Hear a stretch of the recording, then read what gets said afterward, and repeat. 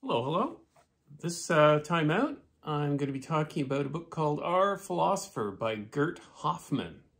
Now, it was written in 1986, but it belongs to what I would sort of call a subgenre of German literature that deals with the period between the wars, the 1920s, 1930s.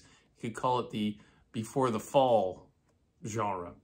And these novels chart the decay of the Weimar Republic and the rise of Nazism and the persecution of Jews in particular and everyone else, depending on your religion, politics, sexuality, and so on and so forth.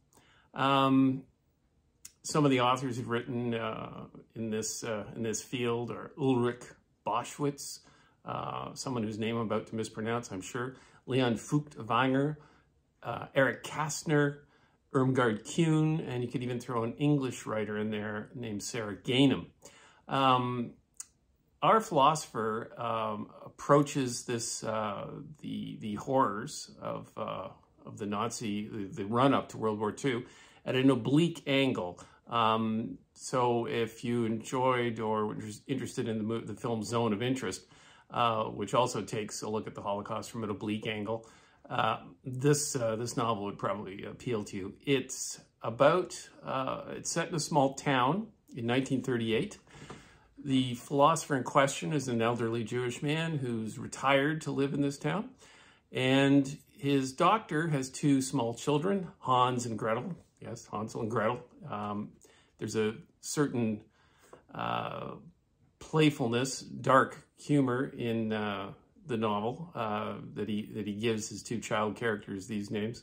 And the story is told through Hans's eyes, and to a degree his sister's, because they ask innocent questions about all of the things that start happening to the philosopher, Herr Veilfeld. I'm screwing that name up too, undoubtedly. And what we witness is over a course of months, is his persecution and eventual death.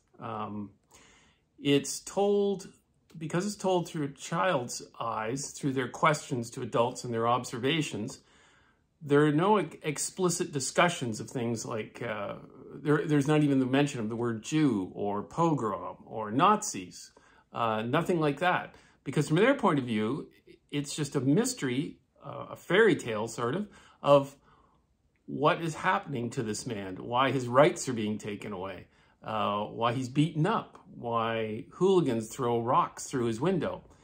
And in it, we see the essential absurdity, the vileness, the creeping horror, and also we see there's a psychological horror component to it in that our professor keeps hoping if he follows the rules or simply ignores what's happening, things will improve or they'll forget. But we know that wasn't the case.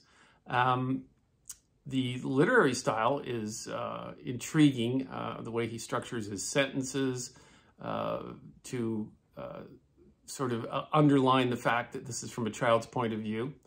It's short, it's very powerful, and I really encourage you to check out some of those other authors I mentioned and their titles. And in the description below, I shall put the names of the authors, and maybe you can take a stab at pronouncing them correctly, and also the titles which belong to this particular genre.